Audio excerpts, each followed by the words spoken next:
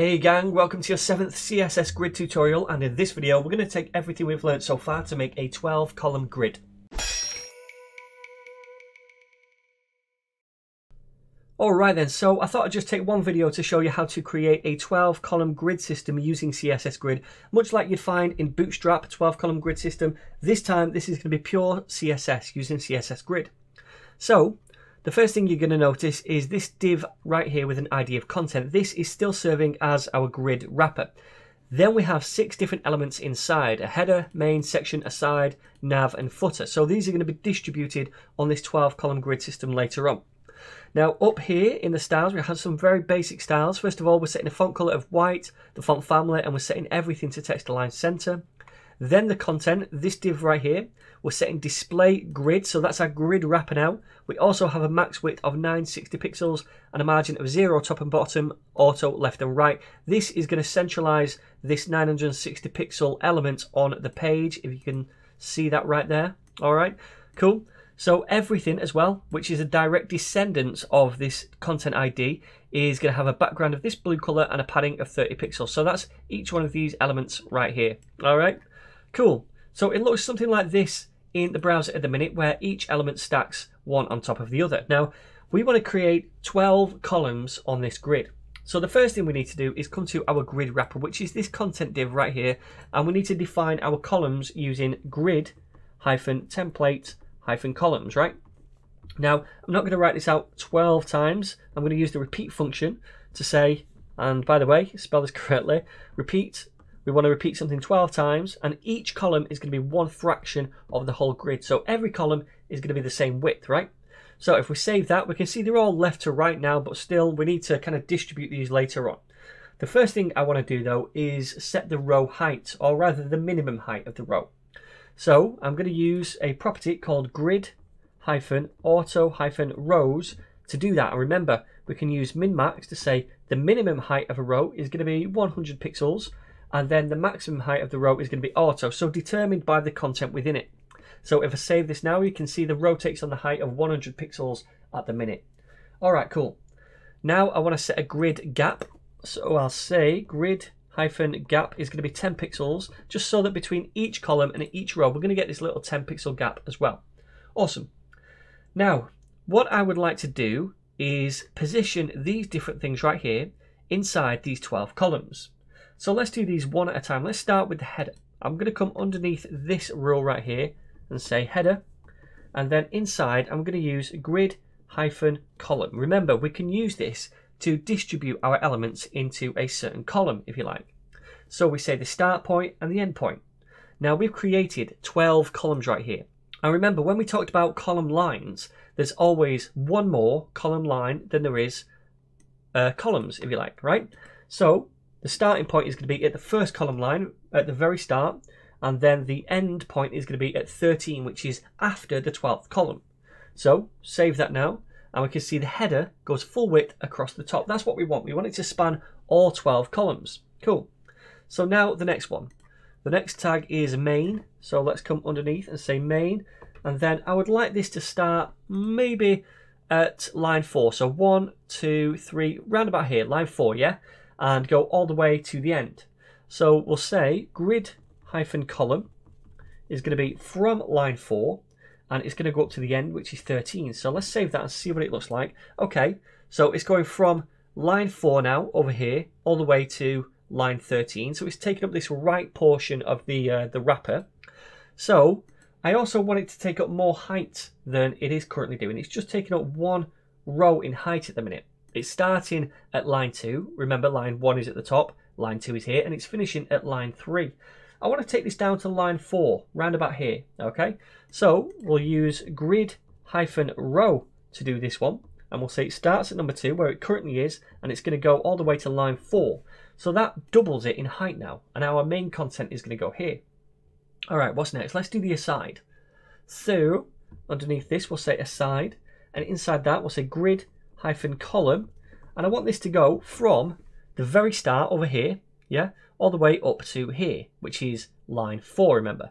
1, 2, 3, 4. So it's going to take up this space right here. So we'll say grid-column is going to go from 1 to 4. Save that, and view it, and we can see it's right here like so. Okay, now this section is currently above it right here, but if you take a look down here, that's because section comes first. Now I said that we can place elements wherever we want on the grid without worrying about the order of them in here, and in actual fact I don't want this section to go right here. We're going to move it, so we'll say section, and inside here I'm going to say grid hyphen column first of all, and I'm going to say I want this to go from 1 all the way to 13, so it's going to be full width, right? So 1 is all the way on the left, and then 13 all the way on the right, so it's going to be full width. Now I want to set the row, so I want it to go underneath the main content and go full width all the way across here.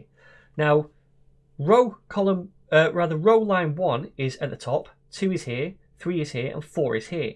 So I want it to start at row line 4, and I want it to end not at 5 but at 6 down here. So let us say grid hyphen row. It's going to start at 4 and it's going to go all the way to 6. So save that, and we can see now the section is down here and the aside has moved back up. Awesome. So now let's do nav. We'll say nav right there, and I'm just going to define grid hyphen column on this one because I don't need to change its current row position, which is right here. I just want to take it from this line over here to line 4, which is right here. So we'll say grid hyphen column is going to go to from 1 to 4. Save that and view it in a browser, and we can see that's in the correct place now. Awesome. So now we have the footer right at the bottom, which is the last tag, and we want this to kind of go full width as well. So we'll say footer is going to go from grid hyphen column 1 all the way, 1 all the way to 13. Save that, and it spans full width now. Awesome. So now we've distributed these different elements on a 12 column grid. But I want to show you one more trick now, which is going to enable you to visualize your 12 column grid system with all the different columns and column lines on top of this, kind of overlay it, right? So what I'm going to do this is come inside this div right here, inside the grid itself.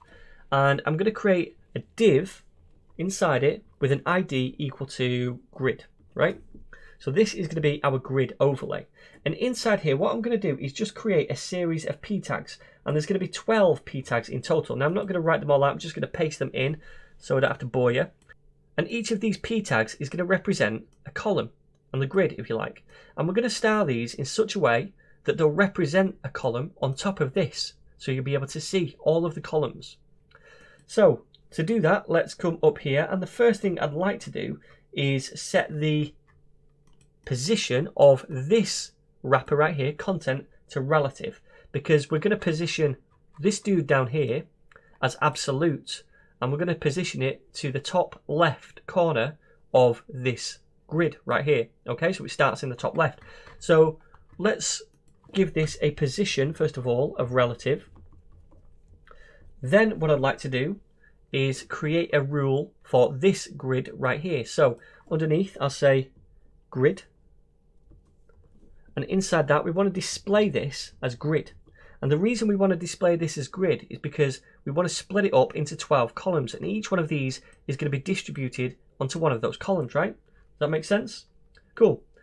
So after we've done that, we want to position this grid absolutely. So we'll say absolute for the position, and it's going to be at the top 0 and left 0. So it's going to start in the top left of this wrapper right here.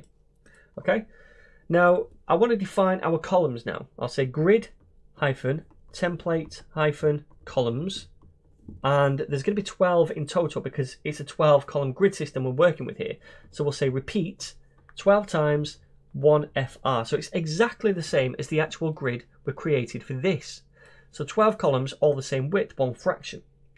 Now let's do grid hyphen auto hyphen rows, and this is going to be min max, and the minimum is going to be 100% in height, right? And auto for max. Now, this means that it's going to take up 100% height of its parent element, which is this thing right here. So that means that every element which kind of represents a column on the grid is going to be seen in full height overlaying this thing right here. It's going to be full height of the actual grid that it's within, this thing. Make sense? Cool. So once we've done that, we want to say the width of this overall element, this grid right here, is going to be 100%, so that it spans the entire width of the actual grid it's in, our content. Okay, and then I'm going to say height is going to be 100% as well. Then I'm going to set the background to be transparent. How do we spell this? I always struggle. That's right. Okay, and that's because up here we said that every element directly a descendant of grid has a background of blue. Now I don't want that for this grid thing right here, so I'm overriding it by saying it has a background of transparent. Yeah, it's also going to have a padding of 0. We'll strip out any of that, and we won't put in display none yet, but we will do later. So if I save this at the minute and view it over here, you're not going to see much. Even if we refresh, there's nothing much going on yet, and that's because nothing is kind of styling these p tags. Yeah, we've created this grid and all of the columns, but we need to style these p tags so we can actually see them.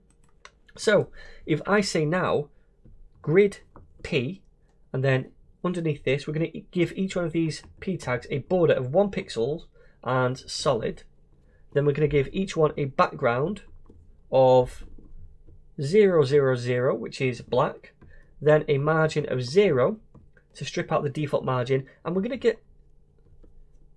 to set the opacity to these p tags to be 0.2, because we don't just want to see black columns, we want them to be semi-transparent so we can see through them where the content is. So if we save this now, you can see this grid system overlaying the content, so we can see how many columns different elements take up and where they are on the page. So if you have your design to the right in Photoshop or whatever, you can kind of match it up, and you can use these columns right here to overlay the content to make sure that everything is the same, if you like, and it's just a good kind of visualization of your grid. Now I know all of the time when you're creating your design you don't always want this thing here, so you want something to maybe toggle it on and off, which is what I'm going to show you how to do now dead quickly. So to toggle it, I'm going to create some kind of checkbox, and I'm going to put the checkbox just above the content. It doesn't need to be inside the grid, so I'll say input type is going to be equal to checkbox. So the idea is that when this is checked, then we will show the grid. When it's not checked, we won't show the grid, right? So by default, we don't show the grid. So this grid right here, we want to set display to none. So it doesn't show by default. And the idea is when this is checked, we want to show it. When we uncheck it, we don't show it, okay? So we can use a CSS trick to do that. I'm going to come down here and I'm going to say input, which is this thing right here, and then a pseudo selector checked. So this detects when that input box is checked. Then I'm going to use a sibling selector to say the next sibling, and that's going to be content. So when this is checked, grab the content div, which is right here. Then I want you to grab the grid within it and display it as block. Make sense? So by default it doesn't display, but when this is checked, well, this will be true, input checked. Then we grab the content, then we grab the grid inside it, and we display it as block when it's checked. So save that, check it out in a browser, and we check it and it shows, but something's not quite right. And stupidly, that's because I've displayed it as block and not grid. We don't want it to display it as block. We need it as a grid wrapper. So save that and check it out now. Okay, cool. So now when we check it, we can see the grid overlaying the content, and when we uncheck it, we don't see it. Awesome. So that, my friends, is how to create a 12-column grid system. In the next video, I'm going to show you how to create a mosaic layout using CSS-grid.